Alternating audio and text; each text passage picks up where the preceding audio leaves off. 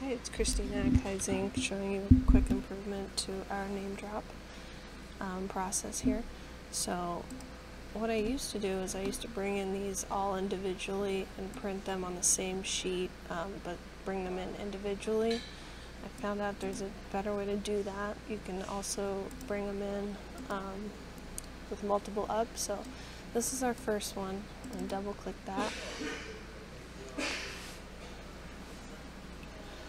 And then we're going to click on this multi-image icon right here. We're going to go grab our next name drop.